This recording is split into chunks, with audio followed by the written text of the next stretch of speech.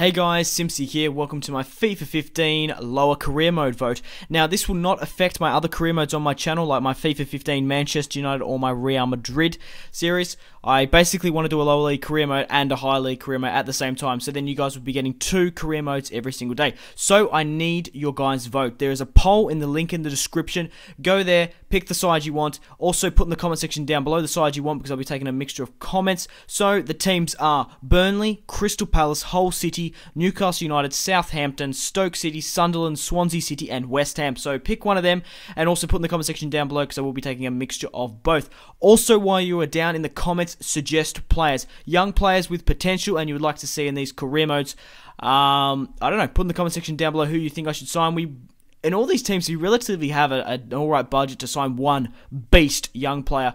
But guys, let me know in the comments the players you like me to sign, what career mode you like me to do, but above all, remember to vote on the poll. I'll leave this up for a couple of days, and I'll be bringing you the lower league career mode. Thank you very much for watching, guys. Please vote.